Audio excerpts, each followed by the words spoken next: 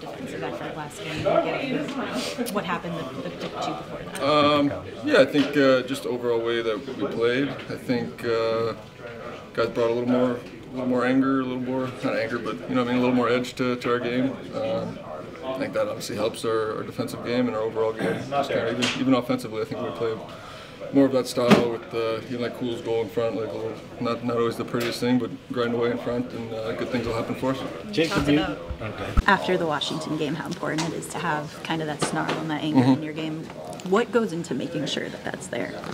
A lot of it's preparation. I think just getting yourself mentally and physically ready to go play that game isn't always the easiest thing to do, but that's your job to go out there and do that. I think a team like LA is obviously one of the better teams in the league. I think it's obviously with the quickie added element. I think it was easy for us to get ready for that game, but that's something we got to find a way to get to that level every night.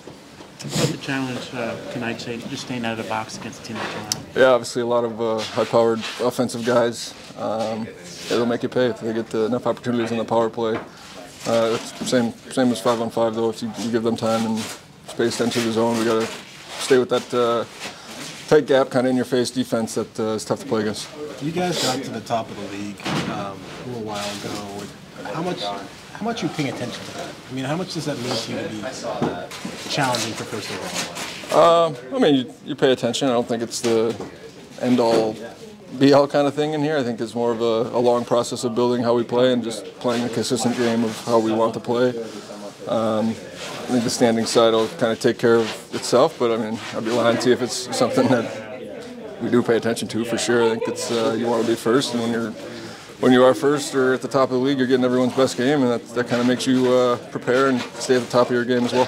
What do you appreciate about the consistency of this group and how you've been able to really be adaptable and flexible as the year's gone on so far? Yeah, I think we've had a fair amount of injuries where guys have just kind of come in and picked up right where the last guy left off. I think the coaching staff's done a good job of putting us in the position of you can just plug a guy in and they put them in a good spot to know their role and their job and how we play. So yeah, I think it's credit to the guys that have stepped in, credit to the coaching staff, and I think the depth that our team has is kind of a luxury for us to be able to just kind of plug guys in and play at such a high level, can continue to I guess just roll along, and no matter what kind of punches we take, just kind of bounce back and play our consistent game, and I think we've done a good job of guys just filling in and getting that result. Speaking of that consistency, I'm wondering, could you feel before the LA game that edge was slipping?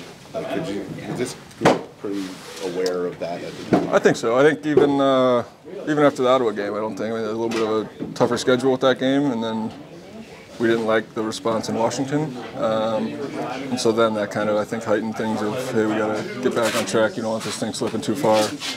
And came out, and LA was a pretty, not going to say boring, but pretty simple first period of just kind of staying consistent and staying patient and playing our game and building that trust back into how we play. And over the course of a game, I think we like our chances if we can play good defense, and we'll create opportunities.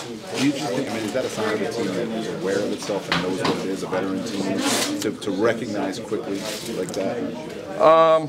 I think so. I mean, I think guys have been, a core group of guys that are here have been here long enough we've been in different spots, and we've learned how to grow out of them, grow through them. I think we've recognized over, my 4 or 5 years here, I think we've kind of started in a spot and we've built something where guys trust each other and know how to get out of those things and can rely on each other. And hey, when it's time, we need to play a game here to get back on track.